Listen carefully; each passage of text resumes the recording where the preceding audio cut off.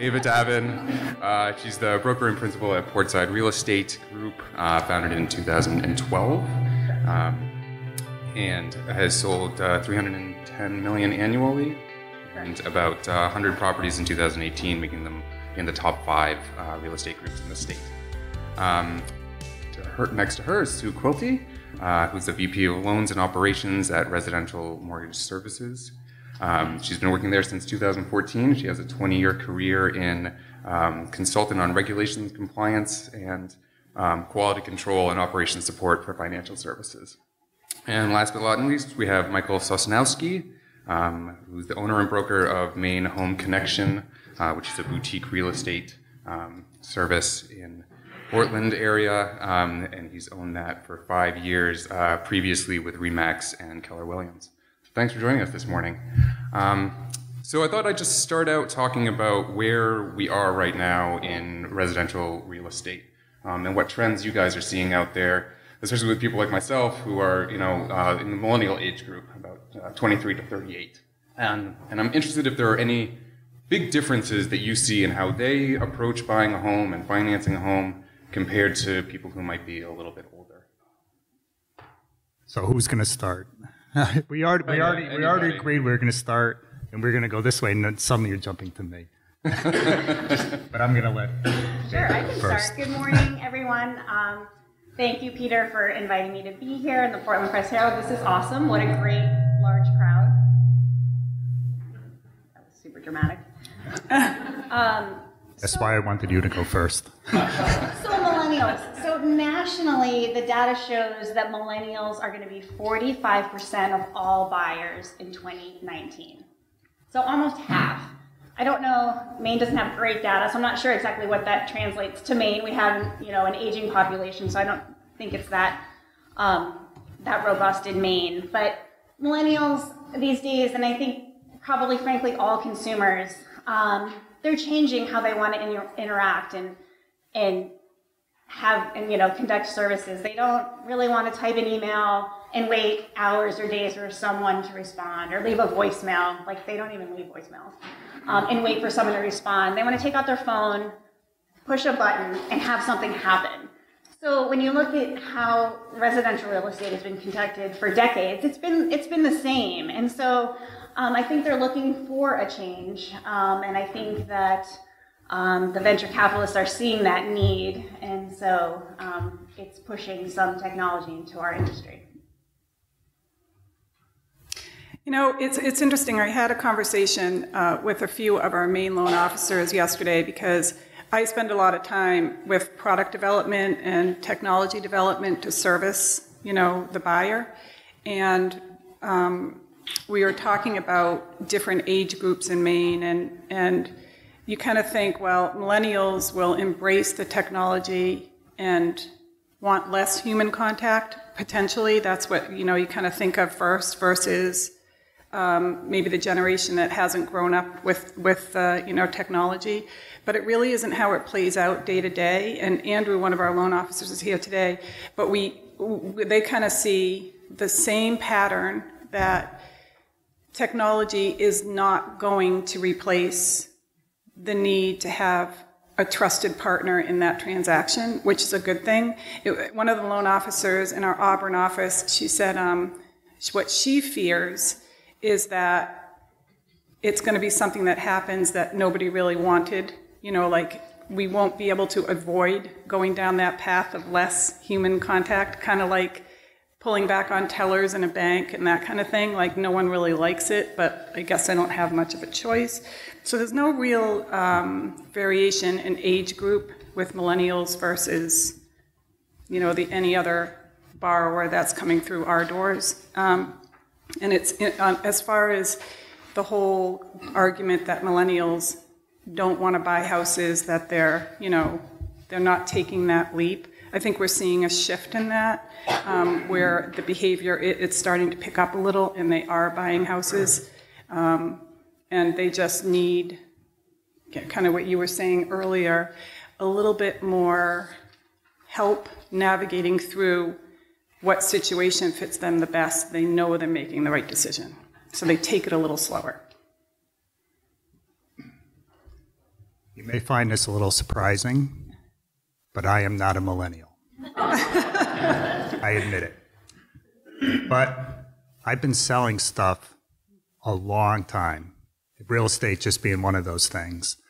And one of the things that I firmly believe in is that service is what it's all about, except how we do service is so different these days. And as an example of that, a lot of real estate agents here in the room, all across the country, are always faced with how do I reach out to people? How do I make contact with them? And back in the day, we used to actually send mail. Then we went to email. Then we went to phone calls. And now we're at text messages. Now we're at Facebook chat. But the fact is, it's about making a connection and having something of value to talk about when you finally do make a connection. I know that for those of you who are real estate agents in the room, I mean, there's all kinds of theories about if you get an online lead, call them, 10 times, 10 days in a row, never stop hassling them. But the fact is, you're doing that, and the person in selling insurance is doing that, and the person selling, if you do one search for a new car, next thing you know, you're seeing them all over the place, all over your websites that you're looking at. So the consumer is bombarded by relentless advertising. So how do you go and stand out? It's all about the message you want to send. And one of the things we found recently is like text messaging really works. Text messaging with adding a video to it really works, providing that you're providing some sort of answer to the question they may have, even though they might not know what the question is yet. So is that a millennial issue? No. I think it's more just a consumer issue in how you're reaching out to those consumers. And that, yes, we can do all kinds of analysis that says millennials don't want to communicate, or they only want to communicate this way or that way. But think of how you communicate yourselves these days with people trying to reach out to sell you stuff. It's the same thing for them as it is. I would even argue and say that people who are more mature or adult or whatever, older in age, who have more assets, have more people trying to sell them stuff. So they're getting bombarded by even more. So it's the question of trying to tailor that message specifically to what those needs might be. And it's selling 101, except we're in a new digital age. I don't know if that makes any sense, but it's just kind of like from the grassroots of how it's working. I think a little bit of the difference with the millennials is the need for instant information. They're used to being able to get things very quickly. So I think that's having that data available. We're seeing a lot of innovation in that versus having to text someone to get it. They want to be able to get it themselves. And to see, millennials, all the data shows they really rely on online and peer reviews. You go to buy a pair of shoes and you're looking, for those comments from other people that bought them. So I think the same goes with their influences in real estate transactions. I couldn't agree more with that. And what I find is we look at a lot of analytics about how people search for properties, like on our own website, for example. And anyone who knows our company knows that we really invested a lot in search. Okay, will we ever beat a Zillow of search? No, of course not. But we try to take it at a very local level. And what I find is that people start, and whether they're millennials or just anyone, but specifically millennials in this case, is they look at things at a very global view. And they look at that global view on a mobile device. Maybe while they're in the car, while they're on TV, while they're doing something, okay? And then what happens is they move from the global to the more specific, okay? And as you get more specific, it's way harder to do that level of investigation on a mobile device, okay? You need to be able to actually, even though people say millennials don't read, I think they do. And what they do, though, is now they want to look at a community, okay? And they want to look at how could I see my life in my community? What's my commute? Where do I walk my dog? How many parking parking spaces are there around my office? Those things have a higher value level, and you're not going to find those things through a app that suddenly will give you some demographics that are just general. They want to know specifically, so they might read a blog post about it. They might look at something you've prepared specifically on, Munjoy Hill and get into the deep parts of it. And that's where I think what happens is you start this global search on mobile, and then you work your way towards, desktop searching, stuff like that. And you can see the progression of how people look at things if you have analytics that show that kind of stuff. And it's just, I think, a way of tracking how people think a little bit and then providing answers for what they're looking for. I kind of want to get back to something that Sue said, which I found really interesting. And I think you mentioned that the fear is that people won't have an option, that with this new technology coming down the line, that's what's going to be available, and you're not going to have something else. And just to kind of come on that, I mean, are there things now, is there tech now that you're using that you wouldn't have, 2 or 3 years ago, that you're using now all the time, that either makes your life and your job easier, or your job especially, or makes it more challenging? Well, I can speak to it from just a lender's standpoint, and because we all see it, any bank or lender, of course, used automated underwriting 5 years ago. But we've had to adapt that technology and kind of follow the regulatory and the kind of credit access changes and be able to adapt to any needs in changing that technology for different product reasons. We all know that in our country, I guess, which is a good thing, whenever anything bad happens to a consumer and their ability to rent or own a home, what hits the fan.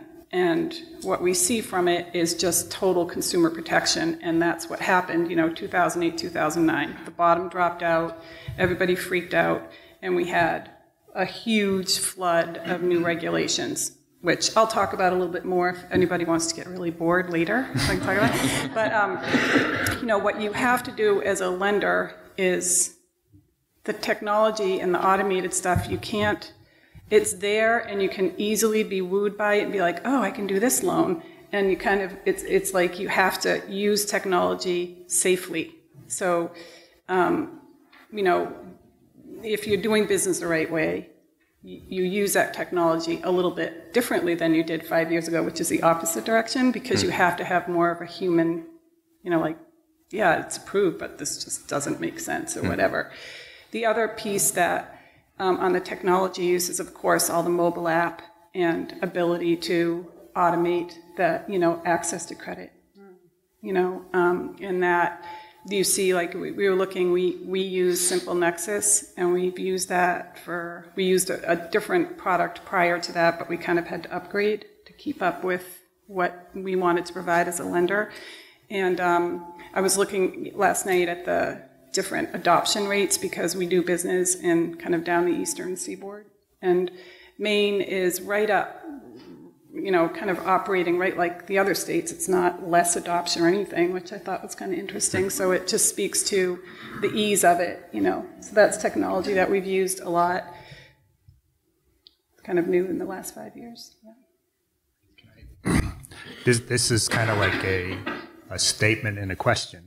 And it's about mortgage, which isn't really my field. But I was talking to a friend of mine the other day who's in mortgage services, and I asked them, was the online applications for mortgages doing anything to your business? Were you suffering as a result of that?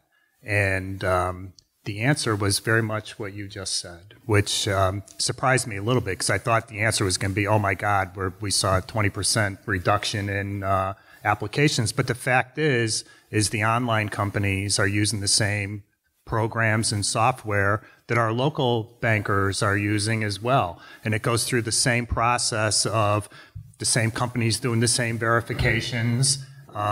and then then there's actually a human involved that comes in and communicates with people. And so it all comes then down to how big is your budget for running ads at a national level versus just trying to do business at the local level using those same tools. And I think I had a question for you in there, but I'm not exactly sure.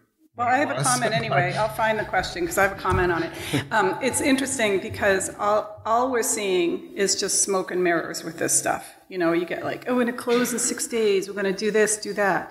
And you're right. It all boils down to the same product. We all are operating pretty much in the same regulatory framework and the same credit availability framework. How you market the technology, like millennials are smart, and I don't think they get wooed by that. They're always kind of like, I don't think so, you know, and they question some of the stuff that's out there. There isn't enough oversight in advertising in this space to protect the consumer adequately. So you have to, you know, everyone in this room, you know this very well. If you're not partnered with people that are doing business the right way, you're just not going to be successful. So you could easily go down that path of, oh my God, I'm going to close in 8 days, you know, and it hardly ever works out that way. It's bait, you know, not bait and switch, that's strong, but you know, you get them in the door and then you flip them. But the fact is, if you have a client that's got strong credit and you're gonna be able to get that approval and close that credit as fast as anyone who is advertising nationally on TV. Exactly. And there were some, you know, I don't know if you want me to blab right now about some of the obstacles in Maine with that, but should we continue on? Obstacles in terms of obstacles in terms of. Well, you know, some of the availability of these products nationwide, they'll move faster in other pockets than they will here, you know. And one of the things that we see that's becoming more prominent are property inspection waivers, for instance. So if it's a property that we can use valuation database on, or Fannie or Freddie can when they're doing the automated underwriting, if they can use the valuation models, they can just say, oh, you know what, we're comfortable, just like any Zillow's estimate or whatever, we're comfortable with this property value. You don't have to get an appraisal. That's going to happen less in Maine because we don't have enough accurate, reliable data yet. So some of the new technology, the new product enhancements or whatever, might move a little slower. It's going to take some time for that to catch up here. Yeah, that's actually what I've heard for a lot of kind of what we're also going to talk about, like the iBuying platforms and things like that. They're really not well suited for markets like Maine because the housing stock is all over the place and there's not enough. It's so small. There's not enough data. So yeah, definitely. Was there anything that you've really caught on in terms of tech that's either made your life great or made it made it really challenging? I mean, it's interesting.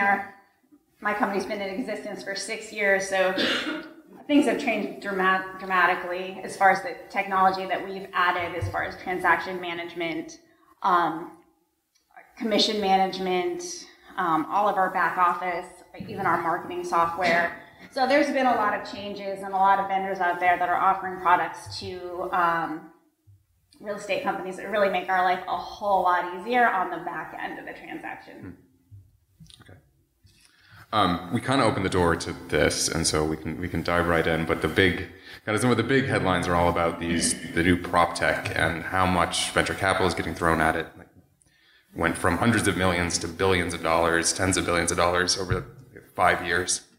And maybe you guys can just talk about what some of these platforms are and whether or not you think they're legitimate, and how much staying power you actually think is going to go in this bubble. I can start on that question. I mean, it's really exciting. I think. So let's put it in perspective. Annually, $100 billion of real estate commissions are generated each year in the United States. $100 billion. So the venture capital companies see this and they want to take a bite out of that. And that's why they're coming up with idea after idea. In 2017, there was $12.7 billion of VC money invested in this. We don't have the data for 18 yet. So it's a lot of money to try to figure out, can we take some technology and take these commissions away from the realtors, and so realtors have been making 5 or 6%, on these transactions for years, and the VC companies are trying to see if they can shift that. And I think we'll probably all agree on this panel that you're never going to take the human out of it. Zillow isn't going to come visit your house to determine that estimate. And as Peter mentioned, in a market like Maine, where the values are going to change from house to house on the same street, we're not in Indiana where it's tract housing, and sure, an automated valuation model can determine a house when every single house was built the same year, exactly the same, one has a fireplace, one doesn't, and they can determine that data. Here, it's really tricky to do that. So I think we're protected in that sense. But I do think once they figure out, once these startups find that thing that's going to change it, it's going to happen so fast. I mean, think of Uber. We used to call up taxis and wait on the street and wave them down, and now you just press a button and they show up. And look at Amazon, how we used to shop and how that's different. And so there is something out there that's going to click, and when it does, it's just going to be like wildfire, and it's going to change the industry. It's not going to change the need for humans and the need for professionals, but it'll change how we do things. Why do you think it took longer to get to the real estate industry than it did transportation or flights or something like that? It's really expensive. We're selling really expensive products. We're not, selling things that can, be easily transacted. There's a lot of legalities, and there's a lot of, different things going on, with a transaction that, that require, human talent to navigate through that. For people who don't know, can you maybe somebody describe what some of these platforms are? Because they make it seem like selling or buying a home can be as easy as getting an Uber or a Lyft or, ordering off some food or something like that. It's really incredible. I can address that. I think most people are probably aware of these companies, but a venture capitalist type company would be one known as Open Door. Another one would be Knock.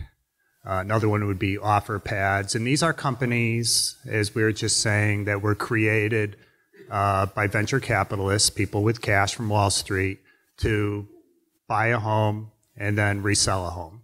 And this has been going on by companies for a long time. I think the one I heard the most recent was WeBuyUglyHomes.com. And I read the other day that company was operating in 45 states and had 900 franchise offices, which I couldn't believe it. That was a company that you would see with a sign hanging on a light post or a telephone pole with a phone number. Okay, so, but yeah, exactly. But those are companies that were never. That was a company that was never in any way, shape, or form capitalized like these current companies are, and that's a big difference. And there was no such thing as a way to get an offer online, sight unseen. But at the end of the day, though, these companies still have to make money. They have to buy a home at a price where they can go and make whatever investments they need to it and sell it and make money and cover the cost of their capital to do so. Okay, so that's been going on for a long time. Open Door and Knock need to do the same thing. So we'll put those in one category. And then you would have a company like Zillow, who started out, whatever it is, a decade ago as a media company designed to promote agent listings and then sell advertising to those same agents. And so over the course of that decade, they became a billion-dollar company. I think their revenue last year was $1.2 billion. And I think in the last 10 years, they never made a profit of any kind. Okay. But they see that they have competition now, and that competition is from these other capitalized companies to buy and sell homes. So their goal has to be, how can we participate in that market? And that's where they started. It's called, offer or something? Instant offers. Okay. And then the third group is the large franchise companies. You have Rayology, Keller Williams, Remax, who are saying that they're going to put together similar programs so that their agents can offer that to their customers as well. So now we have three big segments of competition, but at the end of the day, there has to be a financial reason to do these things. You have to be able to make money buying homes and selling homes, and the cost of that is huge. And so how big will it become? That's what everybody's question is. And I think there's a lot of opinions out there. There's a lot of hype, that's for sure. You read any article anywhere, iBuying is the next big thing. But the fact is, and I keep coming back to it, you have to be able to make money at it. And as a homeowner, okay, why would you sell to one of these organizations? Well, because you have to. You have a contingency contract on something else. You've just gone through some personal, tragedy of some sort. But you have to say, okay, I'm willing to do that and forego some of my valuation. And if you're willing to do that, then it makes sense. I read a little thing the other day, and it was talking about the size of the market. Okay, the biggest company doing this right now is Open Door. And their biggest market is Phoenix, Arizona. David, just like you were saying, every house is basically the same. So putting together a valuation in a place like that really works. So what would you think their market share after doing this for like 5-6 years in Phoenix, Arizona is? Yeah, it's not even 5%. Yeah, it's anemic, okay? And then Zillow, who is in that market too, because they're following it so closely, their market share was less than 1%. And the interesting thing is, in the last year, they bought like 700 homes and only sold 150 of them. And that's in one market. That's a lot of inventory to be carrying. So am I sitting here saying, oh my God, this will never work? I'm not really saying that. But when you look at the numbers and how it plays out, you have to really scratch your head and say, how does that work? But I think for us, as practitioners in the industry, we have to be totally aware of what this is and figure out alternatives so when we deal with our clients, we can be the person of knowledge to say, okay, this is what you bought your house for, this is what you put down on it, this is what the current valuation is. If you absolutely need to sell, maybe this is a road to go, okay? And maybe my company can help you and maybe it can't, or maybe I need to work with someone else. But it's about, I think, educating consumers on this phenomenon. And whether, if we have a down market, a lot of these companies will probably disappear. But right now, we're not saying, hopefully, we're saying that we're not in a down market, but we still have to deal with that situation. Do you want to add to that, please? I agree with everything that Michael just said. But what's curious is the amount of money. I mean, venture capitalists are brilliant. I mean, they research this and they look for opportunity, and hence they make a lot of money. So the amount of money that's being invested, and as Michael said, Realogy, the parent company for Sotheby's, Coldwell Banker, Better Homes and Gardens, they have already their own instant offer platform. The same with Keller Williams. So like everyone's sort of following suit in something that, in our opinion, doesn't seem to make a lot of sense nationally. So it's just curious to see that is this money going to discover something else? With all of these engineers figuring out this technology, are they going to land on it? And that's going to be the thing. And that's sort of what I think. The iBuying, it's not going to replace real estate agents. I mean, if you're going to, there's an art to a deal, right? If you take a property, you want to maximize the profit for your client.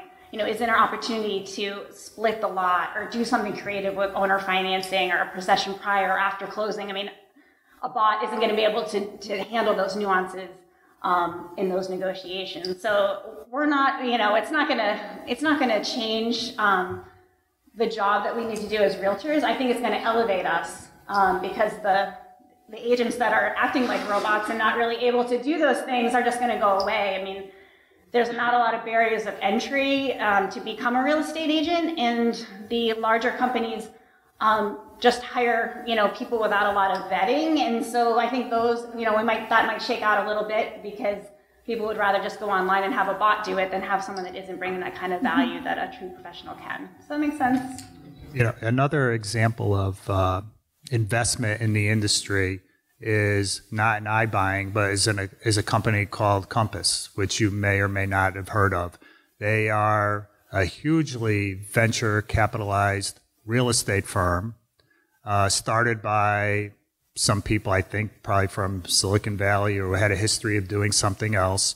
They had over $1 billion in cash to spend, and they went out and purchased large, high-end profile real estate companies all around the country, in Beverly Hills and Miami and New York City and where Los Angeles, wherever, okay? And in that scenario, they're not iBuying. They are running I would say, a standard real estate practice where agents go out, get listings, buy homes, sell homes, charge commissions, and they're betting their ranch on the fact that they're going to develop artificial intelligence that takes what you were talking about in the back office and brings it up to yet another level to help assist their agents become better practitioners in the art of real estate. But the fact is, they have a enormous investment to try to recoup running a traditional real estate business. Have they made any money? I don't think they're profitable. And I was in LA last week, and my brother lives in Santa Monica, and there was 2 Compass offices in Santa Monica, which is not a big town. Compass signs literally everywhere. It's going to be, that's going to be very interesting to see what happens with that type of venture capital money. I mean, I read something where they recently opened up like a tech office with like 100 engineers to write software. I mean, really? They're banking on that they'll find the technology that can find those buying habits and give that to their agents. So, but they haven't developed it yet. But an interesting side of that too, though, is that there is a lot of tech in data right now, and it relates to not only to real estate, but to finance, to all different types of things where the focus is on predictive analytics, okay? It's to determine what you're going to do next, even though you might not know that you're going to do that yet, based on your behaviors and based on what can be tracked that you do. There's probably 200 to 300 sources of data that you don't even know you're involved in, where you're giving information to these companies. But the fact is, it's now getting scalable, where companies companies in Maine can afford to buy these analytics and then start to become more clever and more insightful in terms of how we market to potential clients. I think that's the kind of thing that's a huge win that will begin to separate out companies going forward, agents going forward, who can understand the data and then actually do something with it to market to the people we were talking about at the very beginning of this conversation. Those are incredibly exciting opportunities for all of us in this industry, I think. I'm glad you could explain Compass, because I spent about half hour on their website when I was writing the story for this, and it was so jargony and buzzwordy, and I couldn't figure out what they did. I'm really glad that they are just a pretty typical real estate firm, because that's what it seemed like. That's such a good point, because I followed them for a while. Before they were Compass, they were known as Urban Compass, okay, and then they changed their name to be more cool, I guess it was, and as they expanded. And I went to their website many times to say, man, there's got to be something here I can learn, okay? And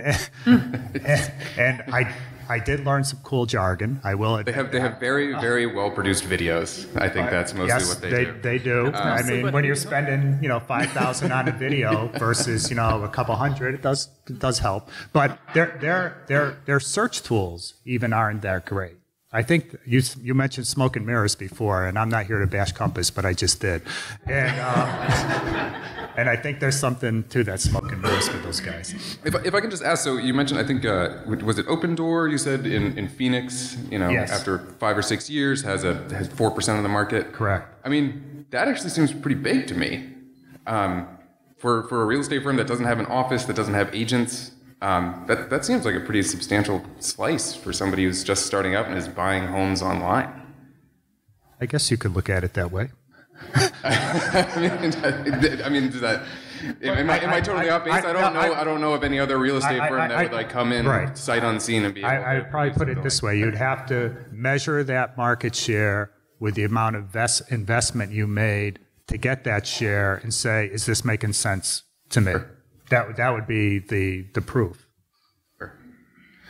So it doesn't sound like you guys are worried about your jobs in the face of all these, billions and billions of dollars getting thrown into new apps. And I think you mentioned, sure, the real estate market is riding really high right now, but when and if there's a downturn, they'll go away. I mean, what makes them more vulnerable than you folks?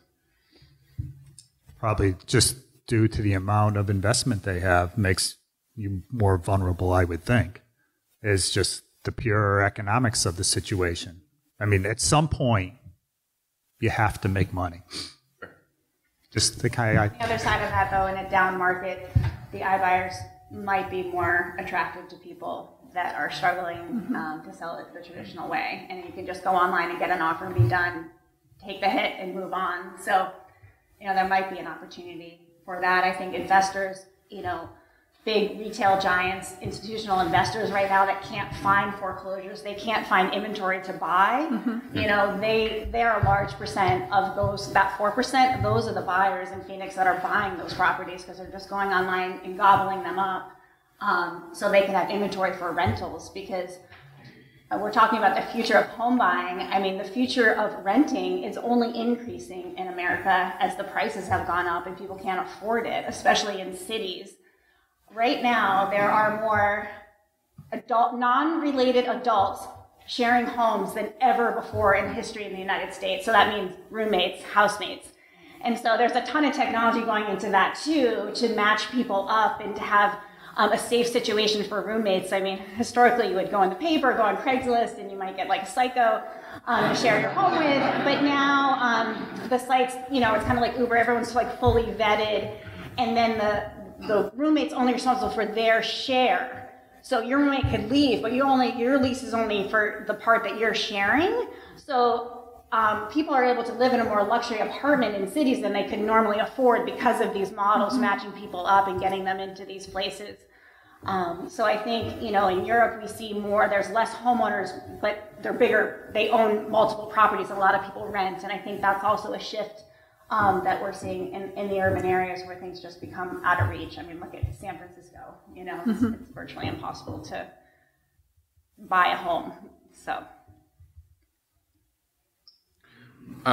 In terms of trends, I mean, looking to the future, how do you see preferences changing for, for how mortgages are structured, or for what kinds of properties people want to live in, what amenities they're interested in? What do you see happening there, and where do you think it's going to change substantially again in another 5 or 10 years? You want to start with mortgage? I would love to start with mortgage. You probably don't want me to start with mortgage, but I would. If there's no mortgage, there's no house purchase. So that's right. Well, we're seeing, similar to what I said before with technology, you have to adapt to whatever, the product or the regulatory framework is, because we get pulled in the direction. A lot of times for lenders, we're forced, because we're regulated very, very heavily. Don't mess with where someone lives or you're in big, big trouble kind of thing. And what we're seeing right now is with volume down and inventory, some different pockets struggling, we're seeing a real shift to alternate types of loan products. So we're kind of slipping a little bit back. We're losing some ground on, the protection of the ability to repay and qualified mortgage thing, which was a huge result. It was a result of everyone losing their homes, in 2008, 2009. There were very strict lending standards that everybody has to follow, or else you don't get protection as a lender if that person defaults, basically. And everyone freaked out. Nobody wanted to do any type of non-QM lending, which is just a riskier loan product. Doesn't mean dirtbag stuff, it just means a little bit riskier. Well, we're seeing trends where I was at a conference, speaking at a conference probably last month, and so many investors are out there trying to push these products again, not having to verify an income stream, for instance, and just using deposits on bank statements. Well, who's going to go that way? Somebody who can't afford the deal, kind of thing. Not having to get self-employed tax returns for somebody whose credit score is a certain level. And we just, at RMS, we were discussing adding an investor that had products like those, and we decided that we didn't want to do it because some of it's the same stuff that happened in late. You have to, like I said, you kind of have to understand what you're getting into. Not all of it's bad, some of it's awesome. But I see a trend with products. Regulators are really nervous about it. They're starting to kind of like, uh-oh, what's happening? What's out there? And, so people are pushing stuff now, and some of it is like, yeah. So and I think that's going to, it's funny because what we'll see is, as what you mentioned, Dava, with the investment properties, we see an uptick in financing for investment properties because people might be holding on to them, because they know the rental market's really good. They can cover their mortgage and still gain equity in the property. So some of those guidelines we'll see shift to meet that demand. Where's the demand for those riskier products coming from? I mean, is it people who can't get traditional mortgages, or what? Yeah, people that can't get traditional mortgages, people that might have had a bankruptcy that was, something that just doesn't fit perfectly into the credit profile for, it's all about fitting into this box of ATR-QM, it's called, and it's just the standard mortgage. If it gets approved by automated underwriting, basically, that's awesome, do the deal. It's loans that are not approved by the automated underwriting system for different reasons, and they just need to take a path. Doesn't mean, some people call it QM light because they're trying to pretend that they don't do non-QM loans, but they're not all bad. But you see, and you have to, well, some of these profiles are perfectly fine. They're good, solid buyers. They're not going to default in their payment. You just have to be very cautious as a lender what you want to get into. Like RMS never did any subprime stuff, which was awesome. I wasn't involved with the company then, but they certainly had the foresight not to do it, which is a good thing. And I think we're kind of creeping back into that risky thing again, as you're trying to generate more business. No, that sounds same with selling. That sounds really worrying, especially when the real estate market is so high right now. So you're giving these risky loans for properties that are really maybe overpriced. And it's kind of, we have conversations all the time, like, okay, let's get back to, serving the community and making sure that we're not creating a problem that's going to, surface at some point later on. I think a lot at conferences, regulators are talking about this, investors are talking about it, people that set the underwriting guidelines are talking about it. It's all the buzz now. Did I answer the question? Or did I confuse the question? No, I think you answered it. How about you guys in terms of properties and what people are looking for? I'll comment on that real quick. Sure. Is one of the things, I'll back up a second here. As I was driving in this morning, I just happened to turn on the radio, and I actually listened to the radio too, talking about old school. And there was a discussion going on about Maine adding a carbon tax. And I don't know how far along this was or where it stands in the legislature, but it was 40 cents a gallon on gasoline and propane and heating oil, that type of stuff, with the purpose being to reduce Maine's carbon footprint. Okay, we were going to be the leaders in this area. But the transition here is to trends that we see in the market, and one of them definitely is in homes, especially new constructed homes that are more energy efficient. Homes that have solar power. Solar power is very affordable these days. You can even have neighborhoods that can join together to create a solar array.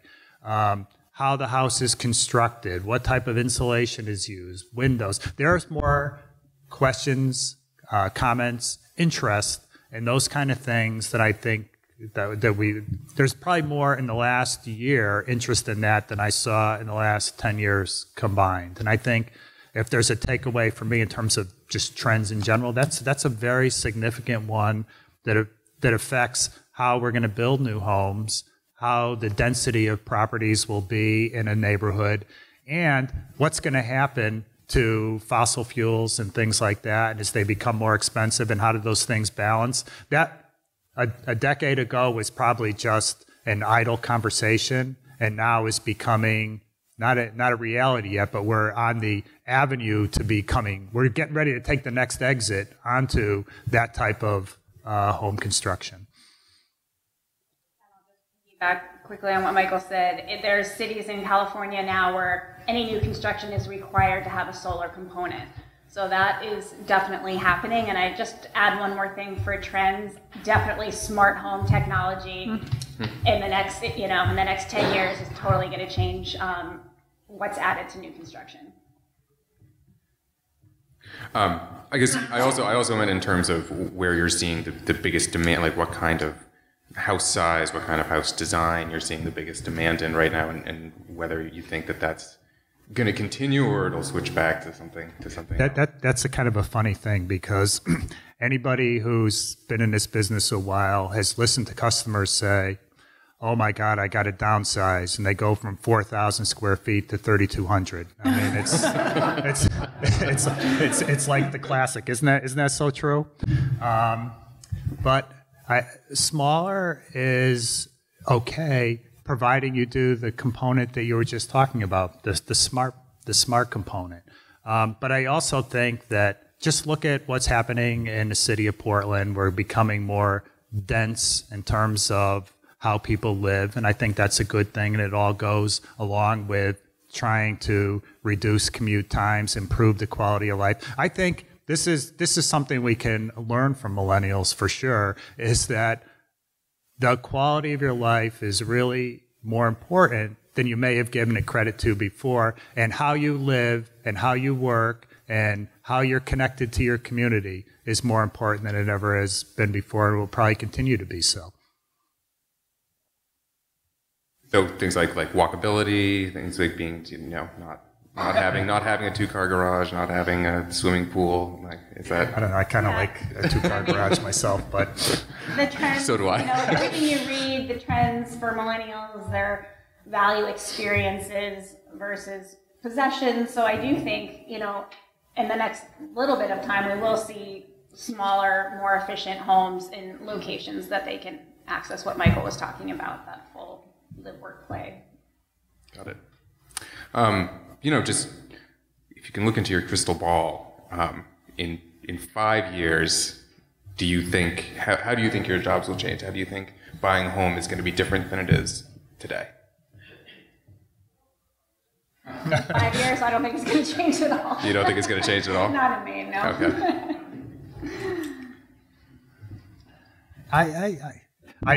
I want to say, oh my God, it's going to be so much different because I'm an enlightened person and I can see the future. But the fact is, I agree with you, Dava. We're still going to be doing the same things, except I think we're going to be doing them smarter. And we're going to have access to more information. Like even a small company like ours has, a software platform that gives us information about our clients that we never really had before, or we had it and it was on a spreadsheet, and now agent walks into the office, pops up, says, call this person, this is their birthday, their kid just got an anniversary, stuff like that. I mean, that's good stuff. It helps us to be smarter in terms of how our marketing works. And I think those types of tools will become more and more useful and valuable over the next 5 years. And not everyone will adapt to it. There'll be the curmudgeons who just refuse to accept that. And the mix of people who are successful will change. And as you adapt to those technologies, I can see those continuing to change and improve and make, maybe we won't have to work 60 hours a week. Definitely, I think the back end is definitely improving for us with technology. I mean, just think of the back end for a second. It wasn't that long ago where at the end of the year you had a file, the size of this for every property transactions that went into a box and went into a vault and never was seen again. And now everything's up in the cloud, and you may have like 3 documents you keep in a drawer somewhere just in case. I mean, yeah, it's just, and you think about that transition happened in a matter of, 2 years? I mean, it just happened instantly. Next thing, if you were still doing it the old way, man, you were old school. Okay, my 5 years is nationwide. We will see much more use with the property inspection waiver and less full appraisals. So we'll rely much more on database to determine if that collateral, what the consumer needs to spend to get that property value. Hopefully that will catch up in Maine.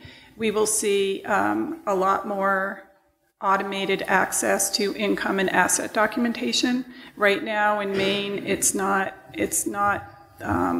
really being used yet because there are so many employers that maybe might not use the company that, the lender, basically the borrower sits with a loan officer. They don't exchange any documentation. They just, we can pull your credit. Okay.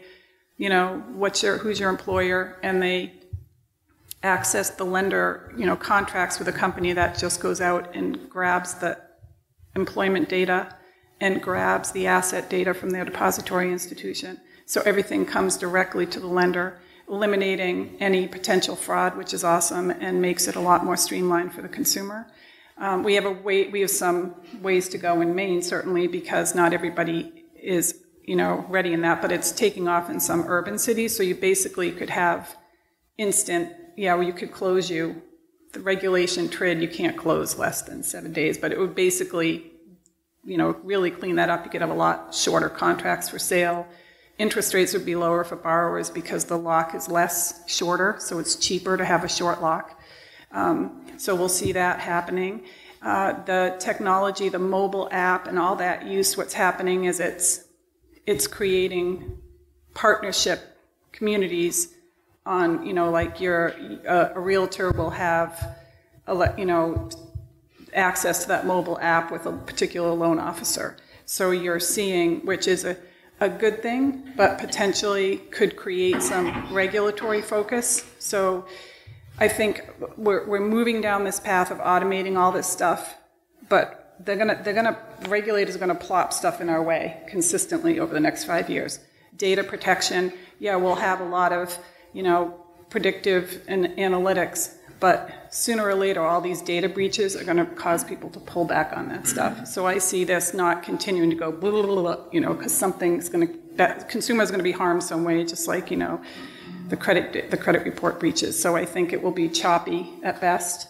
The one danger with all of this technology creating these relationships online between all the business partners is regulators don't like that, because if a realtor and an appraiser, an attorney, whatever, take away the consumer's choice on where they shop, that's what I think we might have some obstacles just in the industry politically if we see a change, in the political forefront. I have a question for Sue. Looking at the mortgage process, you mentioned that the appraisals are starting to be eliminated because of the data. What about the surveying, the mortgage inspection plan where they still have the guy going out and measuring the lot? Is there going to be better data with that, and that can also be eliminated? I would think there would have to be. I mean, there's few states that require that to happen, so it's more like the risk on the title end of it, and you see all that automation happening with getting access, for title searches and all that. So I would say that definitely will start to develop over the next 5 years as well. Yeah. Well, thank you for joining us. I'm sure you wouldn't mind hanging around if anybody has any questions they didn't get to. But join me giving a hand for the panelists. Clapping for yourself, yeah. Thanks so much. We'll see you at the next one.